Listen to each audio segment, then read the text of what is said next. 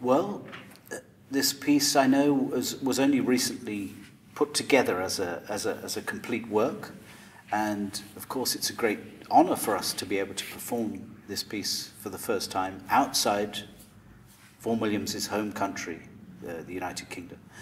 The Norfolk Rhapsody is a very, very beautiful piece. It's based on 3 folk songs from Norfolk, which is an area in the east of England, which Vaughan Williams collected. He went and heard these songs sung, and he recorded them.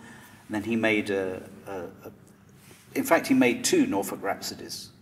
And there was a third, but it's lost. So he collected a lot of these folk songs and put them into a piece, which he was going to make into a symphony.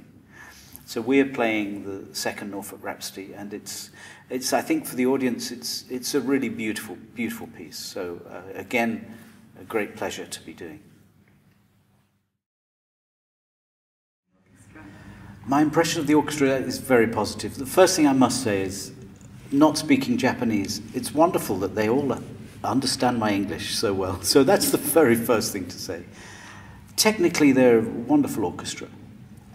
We read through a very difficult symphony by Walton, and they play almost every note in the right place. So it gives me, as a conductor, a great opportunity to make a really fine result.